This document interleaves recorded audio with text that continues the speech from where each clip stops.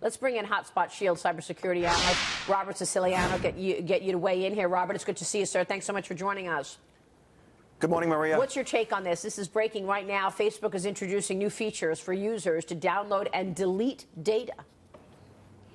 Yeah, this is, reminiscent of anyone who's committed a crime and they apologize after, wishing that, it didn't happen that way. And, it's a little late for that. The cat's out of the bag, the horse is out of the barn. And, while these new privacy controls may tamper things down a little bit, I think it's a little too late. Yeah, I think one of the biggest questions we're having, Robert, is you talk about it's a little too late. I mean, we saw that after the election in 2016, they kind of doubled down, saying, hey, this isn't our fault. They weren't the ones to blame. They weren't the ones doing anything wrong. They were victims themselves. Now, how do you reconcile what's going on with Facebook, with Google? I think Google is another canary in the coal mine. We're talking about all these FANG stocks being batted down, and I think Google is actually the next pillar to fall because I feel like they have more sensitive information from business to personal to maps to everything you name it. So where do we go from here? And do you think Google is the next pillar to fall? Well, there's no question about it.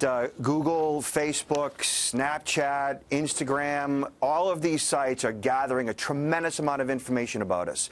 And when you think about it, phone companies, right, they've had a lot of information on us for years. I mean, they have access to our phone calls, access to our devices, right? You think credit card companies, I mean, they know everything that you're purchasing every single day. And think about the amount of data they have on you. And right now, companies like Google and Facebook and others aren't nearly regulated the way credit card companies are, financial institutions are, the way phone companies are. And I think that regulation is what's on the horizon for all these companies. I think that they have lacked self-regulation for all these years. They've gotten away with so much.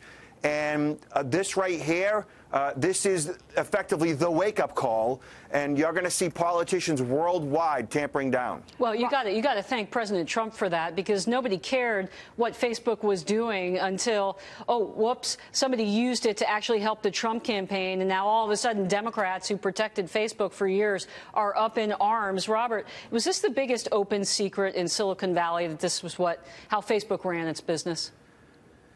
I think that this hasn't really been a secret at all. I think that the public has known about this. If they watch Mornings with Maria, they know it wasn't a secret because we've been sitting on this very program talking about it for years. Yeah, years. And we knew that a bigger regulatory bite was coming, by the way. We all said this. Dagan and I have been talking about this for a long time. They had Facebook Live allowing people to commit suicide and kill themselves on TV, and their reaction was, oh, well, we rolled it out too quickly. Yeah. And more than that, they're more powerful than they ever have been. They have, I mean, Google says it anonymizes our search items after 2 years. Why? Why not anonymize it immediately? Why must you sit on our what we are searching for 2 years? It's incredible. Yeah. Google at this point, they know that the end is near. Facebook knows they can't continue this behavior. They're rolling out all these features right now just to kind of calm everybody down. But I don't think that's going to matter. I think that regulation is going to come hard, and it's going to come fast, and it's going to cost them and their investors a lot of money. I think that there's still a lot to be discovered about what Facebook was doing, and the core of their business to me is so insidious because, again, they were constantly asking you for more and more information, because they wanted to improve the social experience on Let your Facebook. friends know what you like. We need to know exactly where you went to elementary school so your life can be better by us improving our features. And it's just a big lie. They were trying to collect more and more data on you so then they could essentially slice and dice it and sell it and make their advertising that much more attractive to advertisers. But another thing, there are a couple of other things. How much information is out there from app developers that was gathered between 2007 and 2015 when they said they put an end to the practice of basically collecting vast amounts of data from anybody and everybody? It's sitting out there on servers, number one, and I think that we're just beginning to scratch the surface on how Facebook really drives news. Yeah. There are no independent news organizations except for like the Wall Street Journal and very few newspapers.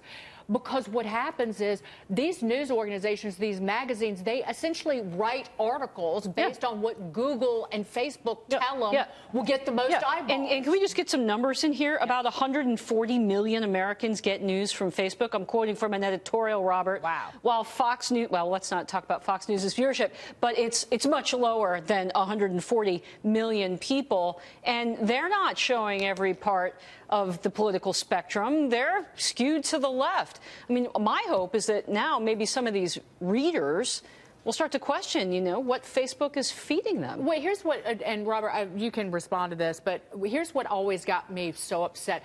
When people would find out that basically our intelligence agencies were trying to use metadata to track terrorists and prevent terror attacks, you would get up in arms, asymmetric rage or outrage from people in this country, but yet they were never upset about Facebook, about them handing over the most sensitive personal information to Facebook for a private company to make money off of it. Right. Yeah, the general public are somewhat naive to this, and I think that's only because they don't recognize that while social is free, that they, in fact, the consumer, the user, they are the product of what's being sold. Right. And I don't think that they're thinking that through. And as a result, they're all shocked by this. Or is this information coming in and out so quickly? Can you regulate Facebook? I'm sure at some level they can be. Yeah, they have to be.